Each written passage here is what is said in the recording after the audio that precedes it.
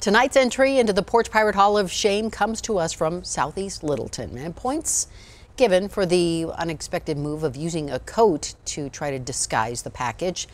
We don't see that one every day, but we do, of course, have to dock points for doing all of this on camera. Listen, if this happens to you, we recommend you do like this homeowner did and file a police report before emailing the video to newstips@thedenverchannel.com. And please include a general idea of where the theft occurred, as well as permission to use the footage on all our platforms.